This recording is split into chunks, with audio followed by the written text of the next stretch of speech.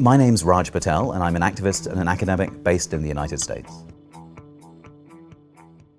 So governance is the cluster of rules and ideas and prejudices that shape the way we move in the world. I mean, it can be anything from just, for example, the layout of a supermarket. It's a weird thing to compare to governance, but look, the milk is always at the back in supermarkets, right? It's always at the back. Why? Because that's where they wanted to get you going through all the store and then coming all the way out to the front to try and get you to impulse purchase your way through to the store, because the milk is the main thing that you're in the store to buy. Now that's an odd analogy for global governance, but actually it sort of works, because the idea is that there are some sort of very concrete ways that we understand government. The people we vote for and the parties that we're affiliated to. But the idea of global governance is much more subtle. It's about the ideas that we often don't question, that are embedded in us, and ideas that cover the world that seem perfectly normal. Ideas, for example, like white supremacy, for instance. I mean, these are ideas that form part of the texture of the way the world works. And obviously you can see white supremacy alive and well in the United States or in Europe. But even the idea of sort of norms of beauty and of fairness in India, for instance. I mean, you see these strange norms that make themselves manifest through ideology and through the apparatus of the state. So you have ideologies, but you also have the police.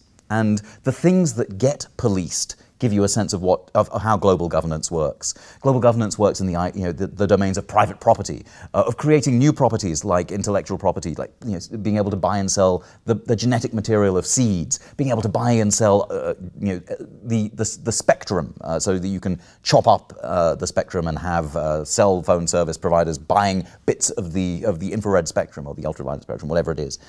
So you have these mechanisms of governance that are about the police, about ideology, about property. And those forces are sometimes very obvious, like the World Trade Organization, but sometimes very subtle, like the ideas that we carry in our hearts, whether it's about supremacy, about patriarchy, or whatever it is, that also form part of that texture of governance. There are no winners at the end of the day. The system of capitalism that has produced the world that we live in, that is generating the sixth extinction, that is causing trauma and will undoubtedly create far more trauma into the future, is something that affects everyone. Now, part of in the old days, we had this idea of false consciousness. So there were some people who just couldn't be worked with because they were beyond the pale. But I think the idea of finding what it is that most people have in common. I mean, I think we have an idea of who the enemy is, of large transnational corporations, of the plutocrats, of the people who buy the political system.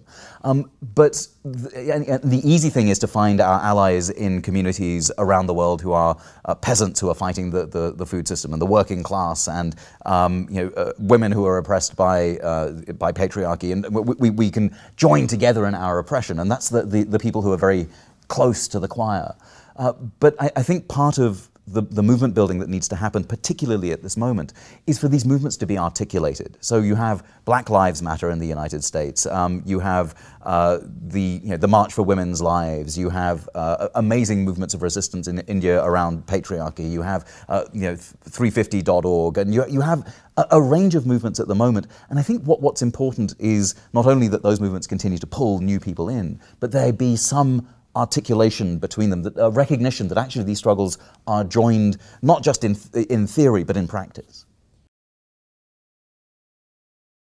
So back in the olden days, when we had this very crude idea of Marxism, there seemed to be just one dimension of the transformation agenda, which was, the working class must seize the means of production and everything's going to be great. We understand now that there's much more to the way that capitalism operates than just alienation from the means of production. We understand that there's a dimension in terms of race, of gender. We understand that there's an ecology to the way capitalism has its own ecology. And so one of the ideas that myself and my comrade Jason W. Moore have been working on is this idea of 7 cheap things. That there are we've sort of identified these sort of 7 areas in which you have cheap labor, cheap nature, cheap fuel, cheap food, cheap debt, cheap care or reproductive labor, and cheap lives, which is the idea of lives being cheapened by the power of the police, of the military, and of a certain kind of ideology. And those are all dimensions that intersect. If you want an example of that, think of apartheid South Africa. In apartheid South Africa, there was this debate about, well, is it class or is it race? Which dimension matters most?